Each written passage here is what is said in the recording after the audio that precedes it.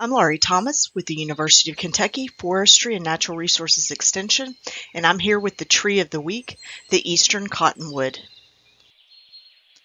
Eastern Cottonwood, Populus deltoides, is in the Solaceae or willow and poplar family.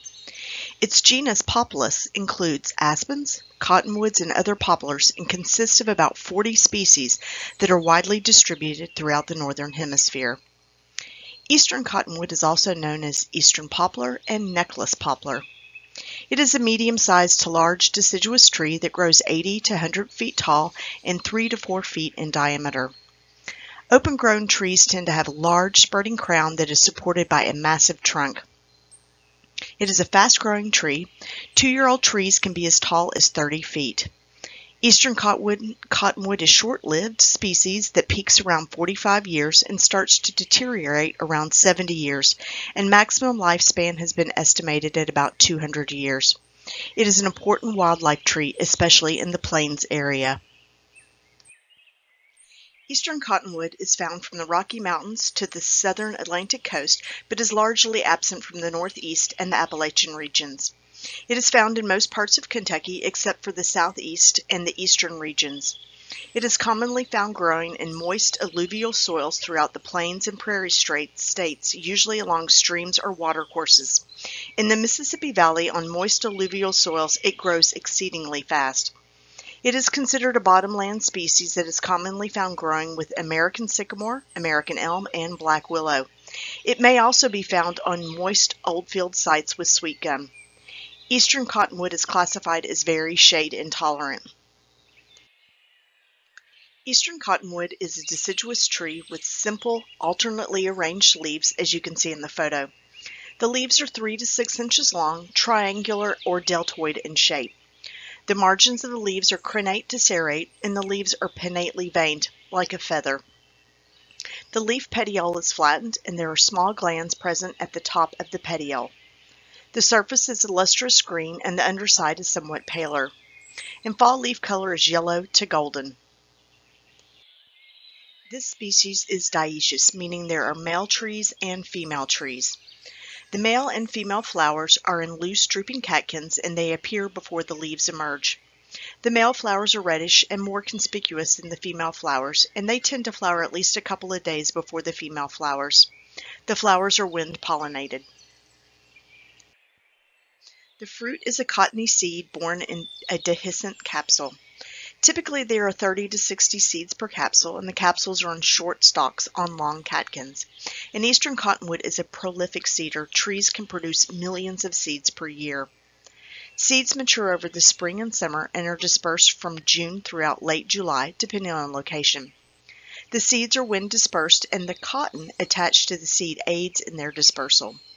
They are also dispersed by water if the tree is located near a water body. Trees can begin seed production as early as 5 to 10 years. And eastern cottonwood is also capable of vegetative reproduction through stump sprouting. The bark is gray to yellowish green on young trees, and as the tree ages, the bark develops thick ridges and deep furrows, and it turns grayish in color. Eastern cottonwood is generally considered a low-value wood that is often used for utility purposes. It is lightweight and relatively soft. The heartwood is light brown and the sapwood is pale yellow to nearly white, but there isn't always a clear demarcation between sapwood and heartwood. It is rated as non-durable and is also susceptible to insect attack. The wood is used for boxes, crates, plywood, pulpwood, and other utility purposes, and occasionally its burls can be used for turning bowls. Eastern cottonwood is important to wildlife, especially in the plains area.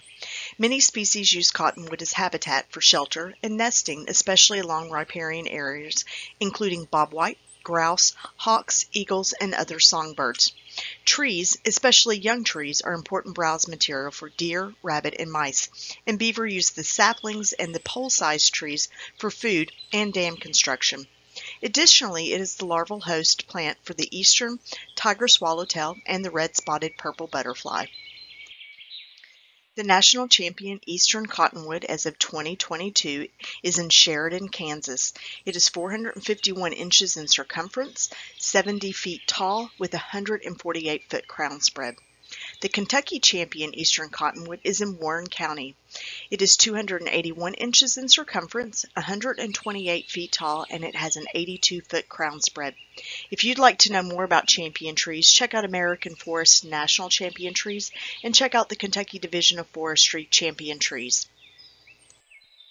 Now for a few fun facts about eastern cottonwood. The common name of cottonwood comes from the cotton-like strands that accompany the tree's seed in the spring. The other common name, necklace poplar, refers to the long, narrow seed capsules that look like a string of beads. Eastern cottonwood is the state tree of Kansas, Nebraska, and Wyoming. It is sometimes called the pioneer of the prairie because pioneers on the Oregon Trail would look for such trees for their shade and firewood, and their presence usually meant water was nearby. The oldest eastern cottonwood was the Balmville tree of Balmville, New York, which was estimated to be 316 years old at the time it was felled in 2015. Populus is the Latin common name for this tree, and its epithet deltoides refers to the shape of the leaf, which is triangular or deltoid in shape. I hope you get the opportunity to get out into your woodland, a local park, or neighborhood and appreciate the trees of Kentucky, including the eastern cottonwood.